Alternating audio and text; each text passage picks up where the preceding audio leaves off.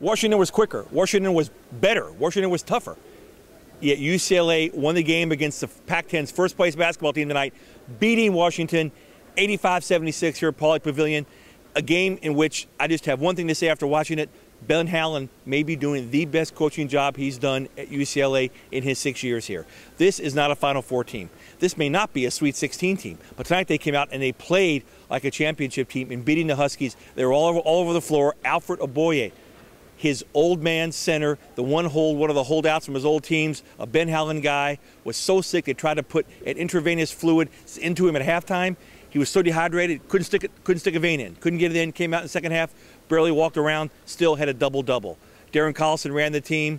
Josh Shipp was great from the outside. The Bruins played great Ben Howland defense, great Ben Howland passing, great Ben Howland smart shooting at the end. The game was tied 55-all, then the Bruins went ahead and took the lead and kept it.